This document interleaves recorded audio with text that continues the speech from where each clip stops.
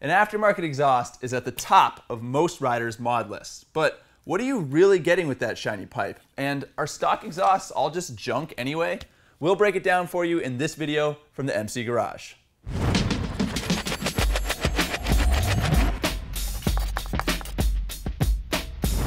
A lot of people think the stock pipe on their bike is just cobbled together as an afterthought.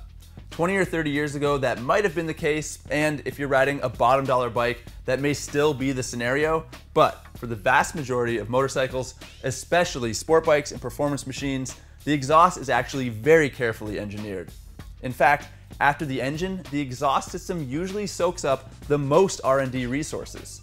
That's because the pipe is critical to the bike's performance, its sound, its look, and of course its compliance with various noise and emissions regulations. Don't underestimate your stock exhaust, because every component has been designed to fulfill a specific purpose. There is a lot more going on there than meets the eye.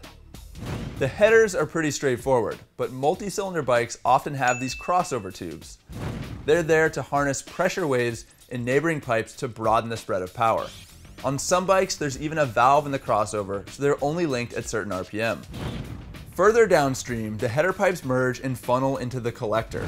This massive contraption here does the bulk of the baffling and houses the catalytic converter. In this case, there are actually 3 of them, and it provides the volume and routing that's needed to attenuate noise to an acceptable level. Fuel-injected bikes will have 1 or more of these O2 sensors, which are kind of amazing.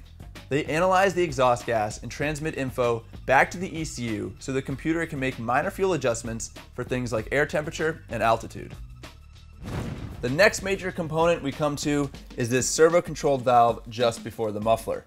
By opening and closing, it regulates the back pressure upstream in the system, and by doing that, you can flatten the torque curve.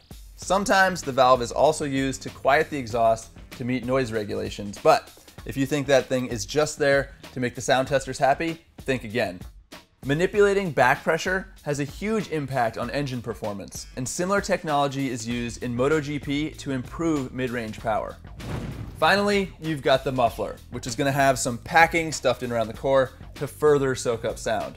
More and more though, it's the bread box under the engine that's responsible for all of the muffling and the gas cleanup. So this guy is kind of just there for looks. Because of that, some bikes like the RC390 or the FZ09 don't even bother with a traditional muffler. As you can see, stock exhaust is a lot more than just some slapped together pipes. And while most manufacturers pour a ton of effort into designing a good system, it's still heavily compromised due to the fact they have to conform to all those rules and regulations. That is where aftermarket pipes come in. Aftermarket pipes, like this Alpha T beauty from Yoshimura, are designed for closed course, competition use only. This label right here makes all the difference, because it means this exhaust is not street legal and therefore not restrained by the rules that stock exhausts must follow. So while a stock pipe has to check a bunch of noise and emissions boxes, this pipe's only objectives are to cut weight, add style, improve sound, and boost power. Surprised that I listed power last? Well, it's last on the list because it's not the primary draw these days, or at least it shouldn't be. Again, 20 years ago, you could get major gains by slapping on a pipe, but these days, stock exhausts do a damn good job of offering broad, usable power. There is certainly still some room to improve performance, but if you're gonna install a full exhaust system like this, you absolutely have to do it in conjunction with a fuel controller like a power commander. If you're not tuning your fuel to match your new system, you're not only leaving power on the table, but you're probably causing your bike to run lean. That means crappy throttle response, increased engine temperature, and lots of popping on decel. In my opinion, the single biggest draw to an aftermarket pipe is weight savings. A stock exhaust has a ton of stuff on it, plus it's huge. Without a catalytic converter, a bulky bread box, or a back pressure valve, an aftermarket exhaust can slash pounds off your bike. This Alpha T system for the new Yamaha YZF R6 weighs 11 pounds. Compare that to the stock system at a whopping 22 pounds.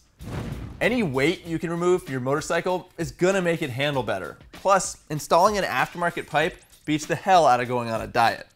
There's also a lot more style and attention to detail in the aftermarket. Welds are more precise, there are nice touches like jacketed springs, polished pipe sections, and of course, a trick muffler. Fancy finishes like carbon fiber and titanium are rarely available from the factory, but they're pretty common on aftermarket systems, and some companies really take it to the next level. Aftermarket pipes are also considerably louder, which some people like. Here's the sound of an R6 with a stock exhaust.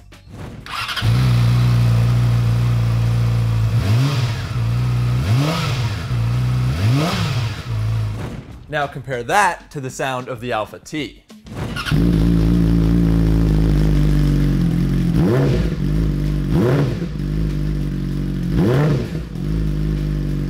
It sounds sweet at idle and fantastic at full song on a straightaway, but race pipes are obnoxiously loud on the street.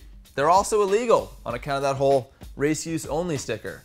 But if you want a little more sound and a whole lot more style, Yoshimura actually offers EPA and CARB compliant slip-on mufflers. And in my opinion, for street bikes, a slip-on muffler is definitely the way to go. They're cheaper, a whole lot easier to install, and they probably won't require an expensive fuel controller. To summarize, your stock exhaust deserves respect for juggling a bunch of difficult jobs. And aftermarket pipes are good for saving a bunch of weight, improving sound and style, and possibly boosting power if you tune your fueling to match. So, that's it for this video from the MC Garage. I hope that clears up the debate of the whole stock versus aftermarket thing. And if you like what you saw, make sure you subscribe to the channel so you can catch this and all of our other shows. Until next time, ride safe.